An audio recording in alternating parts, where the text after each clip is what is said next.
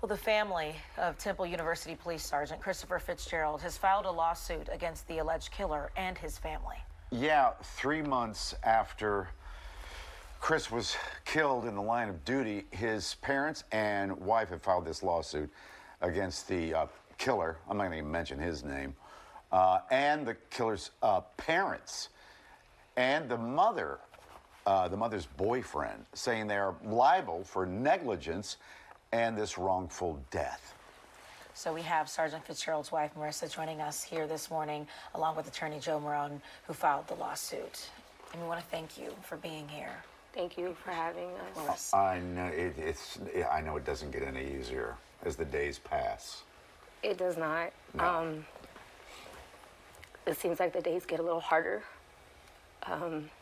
but we take it day by day and moment by moment.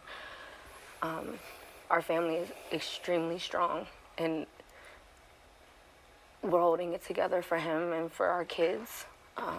So talk about Chris a little bit. Christopher is something extraordinary.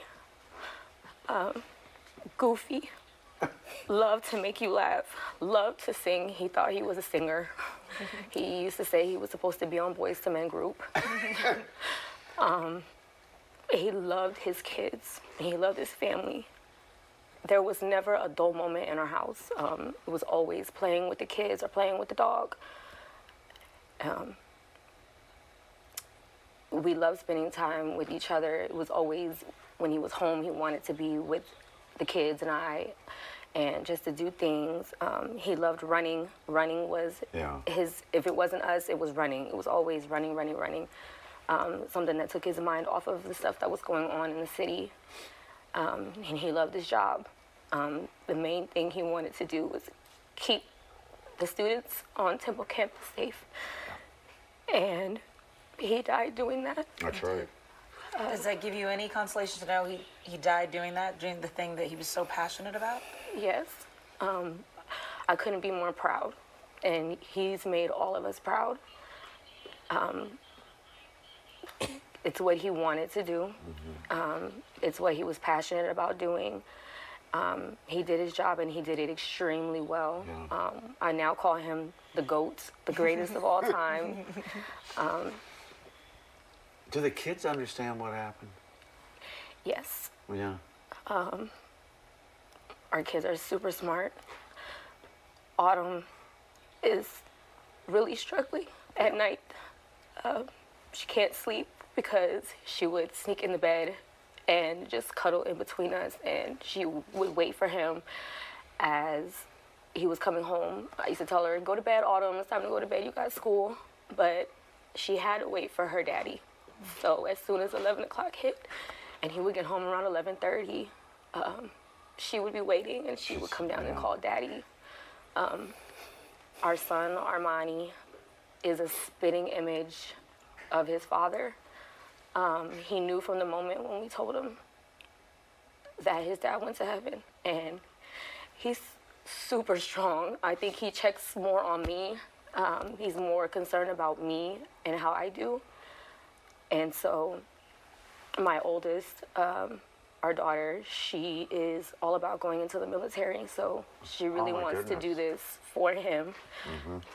She struggles because sometimes he would pick her up when he was off from school, and there's days that she cries because it's me now. It kind of makes me feel bad, so I'm like, well, I'm picking you up. But she really misses him, and our son Julian, he has his days. Yeah, it's tough.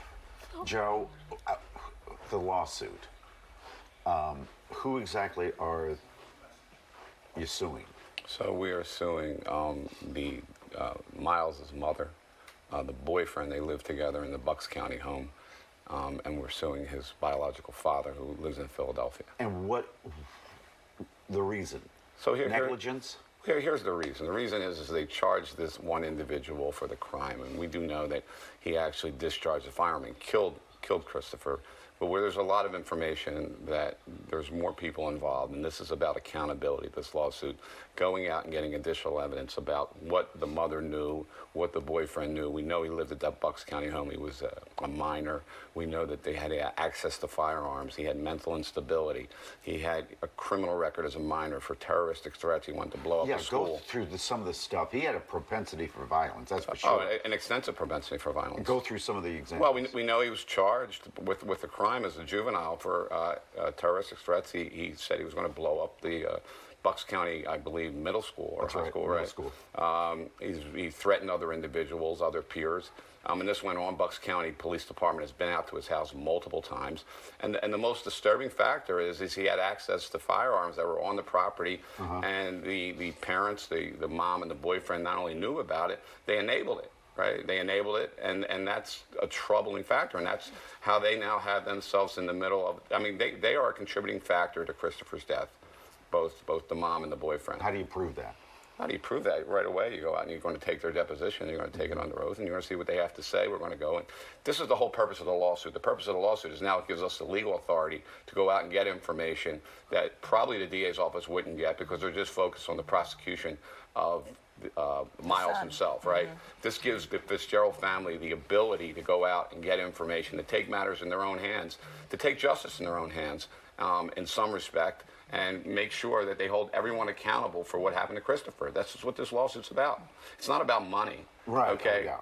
Money, there's no amount of money, and I don't think this family will ever have the amount of money to pay the Fitzgerald. It's about the Fitzgerald. There's no price on a life. There's no price, but it gives the Fitzgerald family an opportunity now to go out and get the record Have straight. suits like this been successful in other states? Well, we just seen it happen with DiNardo. That's right. The DiNardo case, right? That was a case where the individual lived on the property with his family, and he was ended up killing people on the property, and DiNardo and the family got sued. So it does at least begin the process for the Fitzgerald family. They're unified. They're going to move forward, and they're going to hold everyone accountable for what happened. Okay. Do you think this lawsuit will help you to move forward and have closure? What I want is justice. Everybody needs to be held accountable. They allowed this individual to be around firearms. They allowed him to be in a school and make threats of a bomb. If you knew that your child was capable of possibly hurting himself or hurting others, you should have put a stop to it. And because you didn't do what you were supposed to do for your child, my kids don't have a father. This could have been prevented. And they all need to be accountable. You let someone come into your home and have access to your weapons. You chose to take him back home. You knew what was going on. And you didn't do anything. You didn't do anything. So to me, I don't think there'll ever be closure because I will never have my husband back. My kids will never have their dad. They have to grow up without him. But if we can get justice and it's a move, it's a start, it's a step in this direction, then I'll take it. Yeah. And the other thing to think about, we're going to take the depositions of the mom, the boyfriend, whoever else is involved. That's going to be on the record. If the DA's office wants to review that and consider filing additional charges, they'll have the opportunity to do that. When are you going to do it? The depositions? As soon as we can get them to comply. I mean, we're going to move as fast as we can, and we're waiting for them to get attorneys now. Okay. Thank you for joining us. Thank you. I hope you feel the love from the community. I from do. The Temple community. And I do. It's amazing. I'm so grateful for the support that the city has shown for my family and I, and the police departments. I couldn't be more grateful and thankful. My family and I can't even explain it. It's a blessing, and I know that Christopher is extremely honored and extremely happy. And the only goal I have so far right now in life is just to make him proud. And I'm sure you're doing that already. You're doing that. You are. You're a strong woman. Thank you for being here. Thank you. Thank you, Holly. We're going to take a break.